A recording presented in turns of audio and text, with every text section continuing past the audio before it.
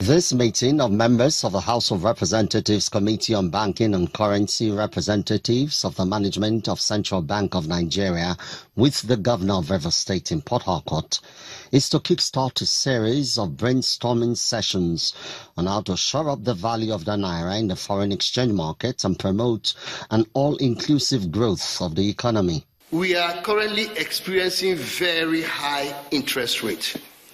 And I think we should set that political goal, not just for the monetary authority, which is the CBN, but also for the fiscal authority, which is the Ministry of Finance, so that together they can form a synergy.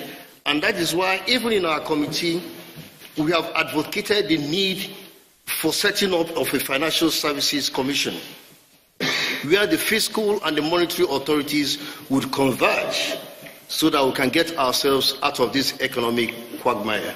The governor believes the way out of poverty in the country is to develop the micro, small and medium enterprises. Every economy is dependent on the SMEs. If the SMEs are not doing well, then the economy cannot be said to be doing well.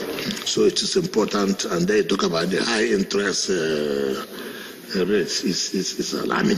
At the end of the day, who bears the burden? It is the final consumer, the poor people, who at the end of the day this thing will pass on to. And then when we're talking about eradicating poverty and risk, and you have a high rate of interest, and then it's not going to work.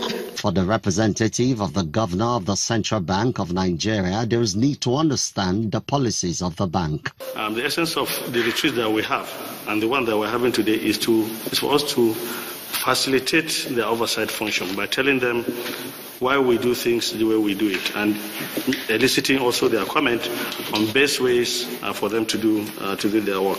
The retreat is expected to deliver an effective working paper that will enhance policy framework for economic development. Emmanuel Irei, Channels Television News.